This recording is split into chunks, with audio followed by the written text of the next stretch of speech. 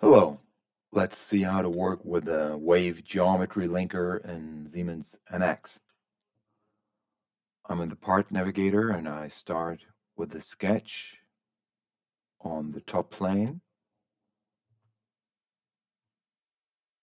Place a circle here.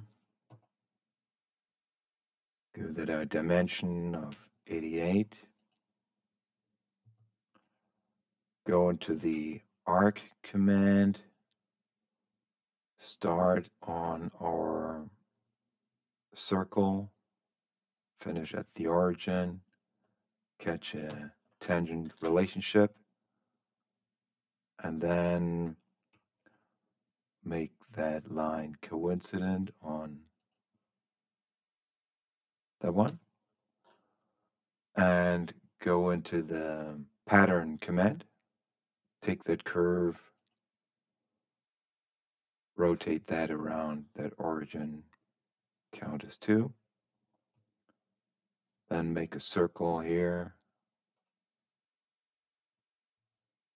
Another one over there. Make those two equal. And give that a diameter dimension of 14. Exit that sketch. Go into the extrude.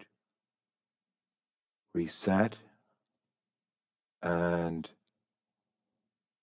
extrude these two here. Distance is 12. And give that white appearance. And let's have a look at the assembly navigator. We just got that yang. Let's make a new parent assembly. Call that yang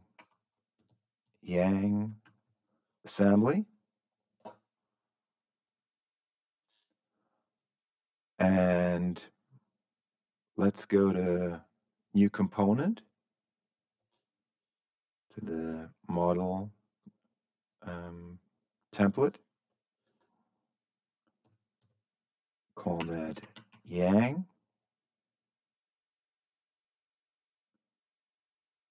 Make an empty component for now. So we got these two. There's the yin, the yang is empty. Double click that to make that the work part and go to the wave geometry linker here. Have a look at the options and just pick the sketch one. Pick that one here. Okay that. Go to the extrude. Select those two regions. 12 is okay. Control J. Pick that and make that dark. Okay. Let's go back into the assembly. There are the two of those. And let's have a look at the part navigator of that one. So there is the linked sketch.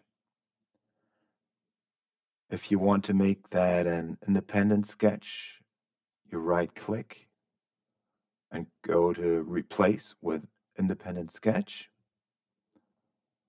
And now back in the assembly navigator,